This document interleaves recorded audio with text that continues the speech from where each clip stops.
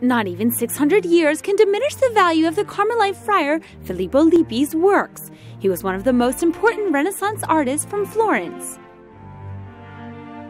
He was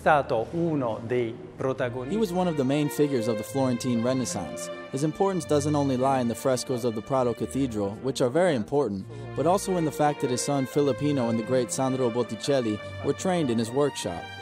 According to Professor Enrico Parlato, legend has it that Filippo was kidnapped by barbarian pirates and taken to North Africa. On the way, he made a painting of the chief of the pirates with some charcoal he found. The chief was so impressed when he saw the portrait that he decided to release Filippo. Lippi's personal life was filled with controversy. He fell in love with a nun and married her. This was a real scandal in that period of history, which at the same time represented the ideal of the painter who falls in love with his muse. The National Gallery of Ancient Art in Rome is now exhibiting some of his works to celebrate the centenary of the discovery of his most important painting, the Madonna and Child Enthroned. The Madonna and Child Enthroned allows us to see that Filippo Lippi was not only inspired by Florence, because he had already traveled in those years to Siena, which was a very important city. He also spent time in the north of Italy, particularly in Padova.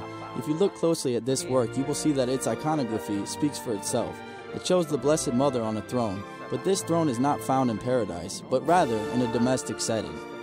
Filippo Lippi's Madonna and Child Enthroned is a perfect example of how to introduce a sacred image to a domestic setting.